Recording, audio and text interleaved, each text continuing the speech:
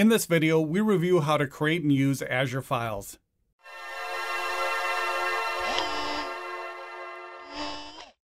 Hello everyone, I'm Travis and this is Geraldos. An Azure storage account has a lot of functionality. We can use it for many types of data storage, including blobs, tables, file shares, and queues. In this video, we look at using Azure Files to create an Azure File Share. Before we get started, please like, subscribe, and click the bell icon to receive notifications about new content. Check out my courses on Enter ID and hybrid identities with Windows AD, Azure Virtual Desktop, and Windows 365 with Intune management. And thank you, channel members. Your support is appreciated. Back to it. Let's start with what Azure Files is. Azure Files is part of an Azure storage account.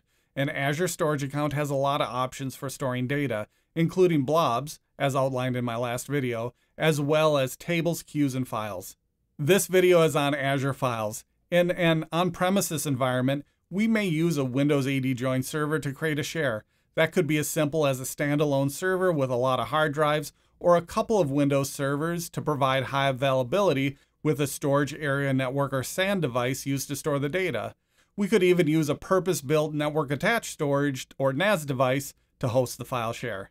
These work well for on-premises environments, and technically we could emulate that environment in the cloud by standing up a couple servers with shared storage, but honestly that would be a waste of resources, requiring a lot of management overhead. An Azure storage account offers Azure Files. This is a PaaS service for hosting file shares. We don't have to worry about configuring the underlying infrastructure, patching servers, or adding capacity. We just deploy and use the file share. Azure Files provides cloud-hosted file shares. Azure Files supports multiple protocols, including Server Message Block or SMB. SMB is also called Common Internet File System or CIFS in the Windows world. Azure Files also supports the Network File System or NFS protocol, a protocol popular with Windows devices, and the Azure File REST API. Azure Files can be used with Windows, Linux, and Mac clients, as well as with applications using the REST API. Azure Files is useful because it allows us to create a file share in Azure without having to deploy the underlying infrastructure like we would on-premises. We can use it to replace or to supplement an on-premises file share. We can even use it to create a hybrid share with the Azure File Sync client. Azure File Sync leverages Azure File Shares and an on-premises Windows server to create a local cache of the file share data. In order to use Azure File Shares, we need an Azure storage account. There are two types available, Azure Standard and Premium storage accounts. A standard storage account is billed based on consumption. We pay for the storage used and the transactions or reads and writes of the data. There are three different storage tiers for a standard storage account. Transaction Optimize is designed for workloads with high transactions or reads and writes of data. Transaction Optimize has the highest data at rest cost, but the lowest transaction cost. The Hot tier is for workloads that may not have a high amount of transactions. It has a lower data at rest cost, but a higher transaction cost when compared to Transaction Optimized. The Cool tier is for data that is not accessed frequently. Think of this for data retention where it's not actively used, like backup data or data retained to meet regulatory requirements. The Cool tier has the lowest data at rest cost, but the highest transaction cost. The other storage account type is Azure Files Premium. With this option, we pay for the data provisioned, not the amount used. This is similar to buying an on-premises NAS device. We pay for a set amount of capacity and performance. The big difference is there's no hardware to deploy, and we can modify the capacity through the portal. Azure Files on a standard storage account have a maximum input-output per second or IOPS of 20,000. Standard file shares have a limit of 7,152 megabytes per second of ingress data and 14,305 megabytes of egress data. Premium file shares have a maximum IOPS of up to 102,400, but that's based on capacity allocated. There is a maximum of 10,340 megabytes of throughput for a premium file share. As shown on the screen, the more capacity we provision with premium, the more IOPS and throughput we get. What does all this mean? Azure File Standard may be cheaper, but it does not have the high performance characteristics of premium. If you need to store some static file data, Standard may work fine. and there's 3 different tiers to choose from with different capacity and transaction costs. If you need high-performance file shares, such as transactional data or a location to store FSLogic's profile data, that will benefit from the higher performance of Premium File Shares. Premium also offers a more predictable cost. It's a set cost based on the size allocated. Standard is priced on capacity and IOPS used and can vary from month to month. When it comes to price, keep in mind that there's an option for Azure File reservations. I'm not going into details on reservations in this video, but at a high level, Microsoft offers a discount on some resources, including Azure File Standard and Premium Capacity, when a commitment is made for a capacity over a specified amount of time. The total savings depends on the capacity and the duration of the reservation. Next, we have redundancy. Every storage account includes at least 3 copies of the data. Standard storage accounts gives us the most options for redundancy with locally redundant storage, geo-redundant storage, read access geo-redundant storage, zone redundant storage, geo-zone redundant storage, and read access geo-zone redundant storage. Previously, the geo-redundant storage options were not available when large file support was enabled on a standard storage account. That's no longer the case. Large file support is enabled by default on new storage accounts, and geo-redundancy is an option. Premium file shares do not support geo-redundancy. They support local redundant storage and zone redundant storage in regions that support zone redundancy.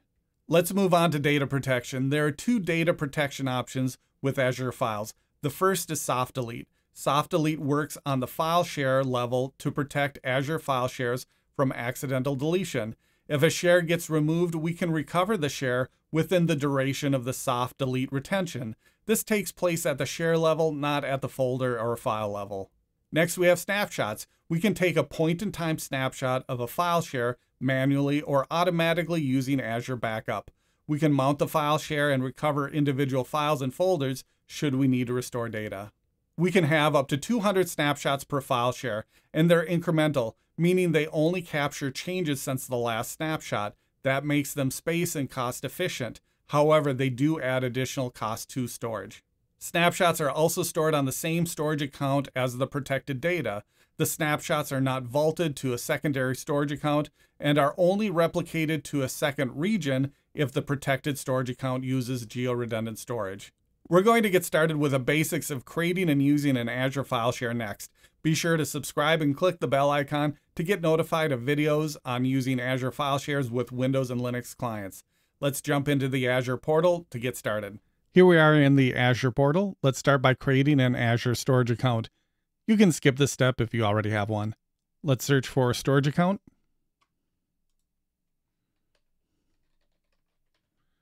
We'll go to Storage Accounts. And from here, we'll add a storage account. Select your subscription and resource group or create a new one if needed. Give the storage account a name. The name has to be globally unique and use lowercase letters and numbers. Select the region, Central US for this example. Next is where we can define the performance tier. Selecting Standard gives us all of the redundancy options. Let's go to Premium. That gives us the options for block or page blobs and file shares. Select File Shares and then select Redundancy. Notice we only have LRS. Change the region to East US.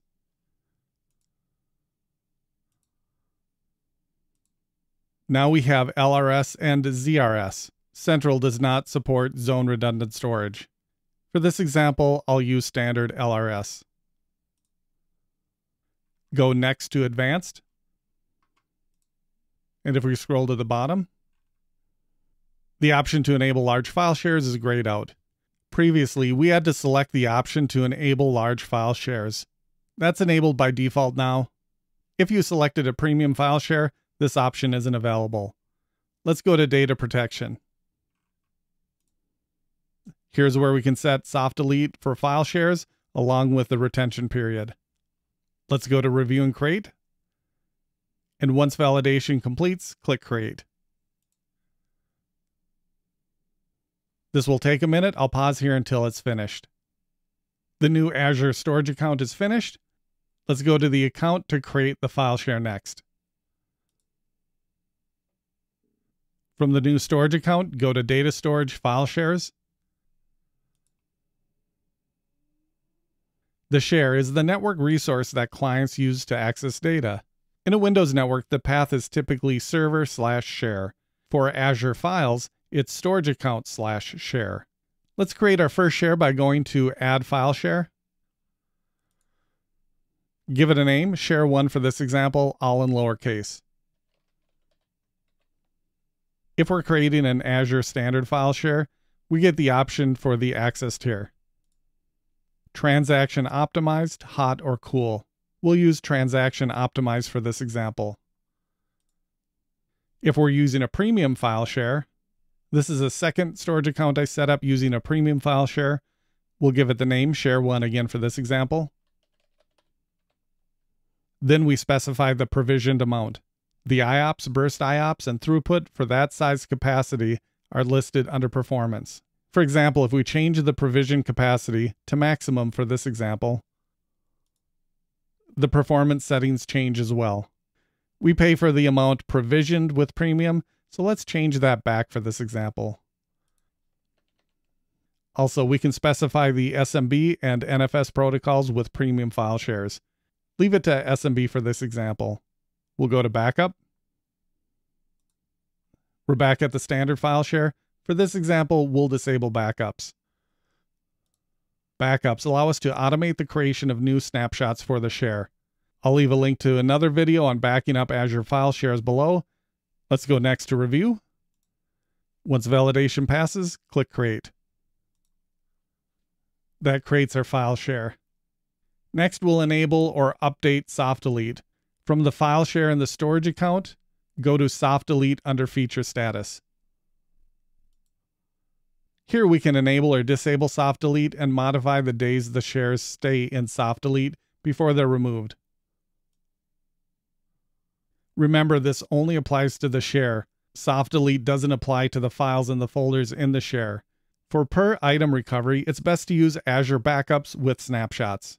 We'll discard the changes. Next, we're going to mount and use the share. And we're going to use the Azure Access Key for this step. In production, you'll probably want to use Active Directory Integrated Authentication. Be sure to subscribe and enable notifications for new content if you'd like to see that.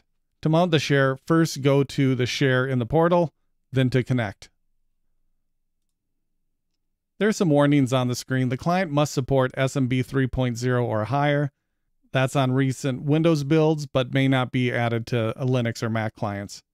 Also, mounting the share in this example requires accessing port 445, the SMB port, over the internet.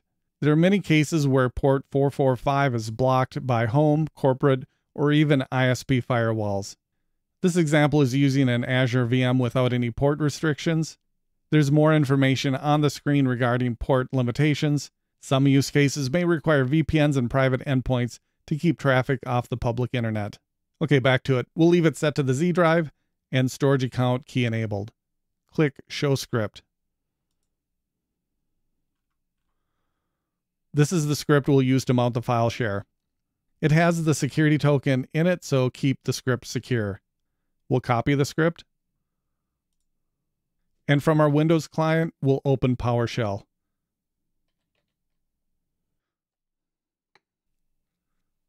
I'm using PowerShell ISE for this. You could also save it as a script and run the script with PowerShell. I only use ISE for demos because I can see the commands and the shell at the same time. If I'm working on code outside of creating content, I usually use VS Code. Let's paste in the script. The script will mount the share to the Z drive. Let's run netuse to verify nothing else is using that drive letter. There are no drives mounted. Let's highlight and run the script.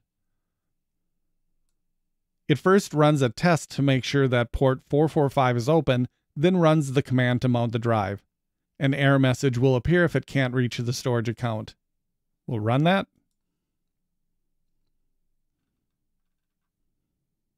It shows it connected successfully. Let's run netuse again. There it shows our Z drive. Let's go to File Explorer next. The file share is listed as the Z drive. From here, we can create files and folders in the share.